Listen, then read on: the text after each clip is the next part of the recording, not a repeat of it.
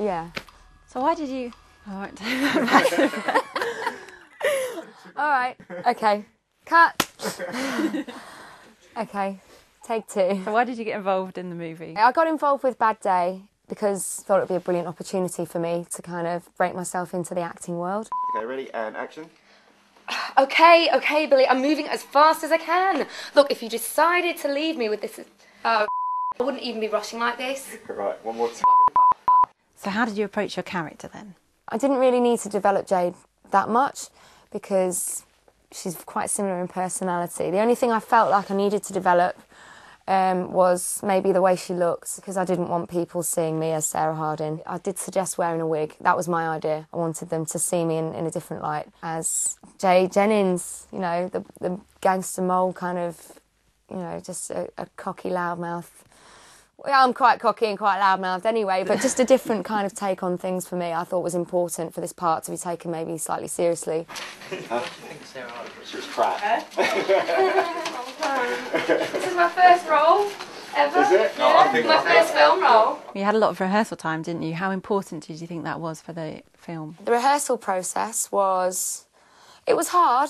It was definitely very hard because it was learning quite a lot of dialogue, and I haven't done that for years. I trained when I was younger. What was the hardest thing for me was my first scene was being on the phone, pretending there was someone else on the other side, reacting to no one, you know, having that conversation, having an argument with myself, basically. And I had 3 pages of dialogue to learn, so I found that quite hard, but Ian was really good at pushing me and scaring me into learning the lines, so... Okay, right, so... Am I still doing the whole bang, fall back thing? What's the matter? What was it like working with Ian, the director? Ian, yeah, he was brilliant. He was great. He really pushed me, but in a way I need that.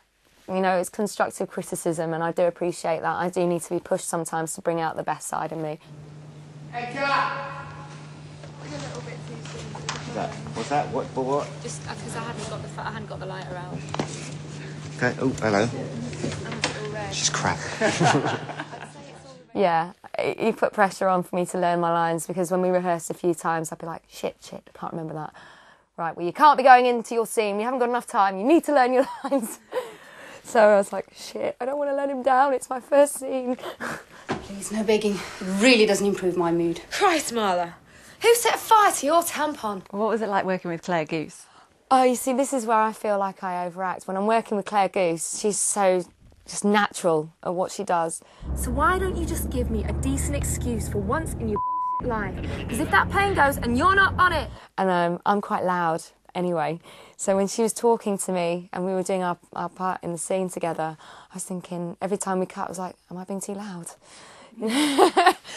But I think that's just her character. That's Jade's character anyway, which is good. And Claire's is very, like, you know, she's meant to be like that. Were you pleased with the movie in the end? Yeah, I was. I was really pleased with the outcome of it all, and I'm hoping everyone else is. Would you like to do more acting now? I definitely want to do more acting, definitely.